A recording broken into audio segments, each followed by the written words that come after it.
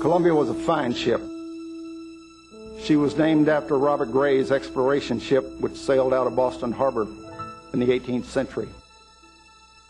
Columbia and the other orbiters are all named after great explorer ships, for that is their mission, to explore the unknown.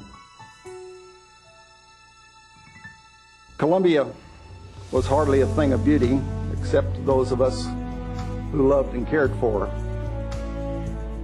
She was often bad-mouthed for being a little heavy in the rear end, but many of us can relate to that. Many said she was old and past her prime. Still, she had only lived barely a quarter of her design life. In years, she was only 22. Columbia had a great many missions ahead of her. She, along with the crew, had her life snuffed out in her prime. I was here at the shuttle runway in March of 1978 when Columbia first arrived at the Kennedy Space Center. She came in on the back of the 747, escorted by Deke Slayton in a T-38, ready for launch by the loving care of the Kennedy team, the same care they have given to all 28 of her flights. She was finally ready to fly in April of 1981. John Young and I were privileged to take her on that maiden flight. She performed magnificently. The world's greatest electric flying machine was what John described her as. Because she was a little heavy, she didn't get some of the more glamorous missions, but she was our leader in doing science on orbit, just as she was doing with this crew in Spacehab on mission STS-107.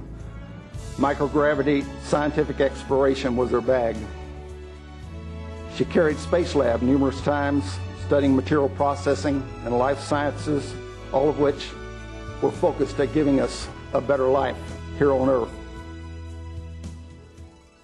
Columbia also helped us better understand the heavens and learn about the origins of the universe, with several missions, including Astro, also by deploying the most advanced X-ray observatory ever built, the Chandra Space Telescope, and by our very recent Hubble Space Telescope servicing mission.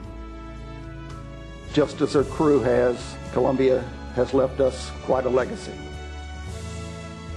There's heavy grief in our hearts, which will diminish with time, but it will never go away, and we will never forget.